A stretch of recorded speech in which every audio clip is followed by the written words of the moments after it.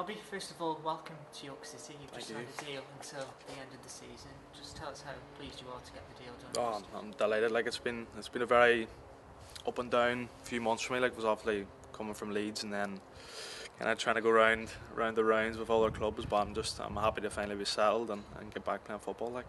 When did you first hear about the club's interest? I think it was Friday. I think I was in with another club at the time, and really I was looking at a year of playing 23 football again. But Gaffer rang me and he says, well, what would you feel about coming to York? And I said I'd snap your hand off. I'd love to come. So I thought about it over the weekend, had a chat with my mum and dad, and then decided to come. So here I am today.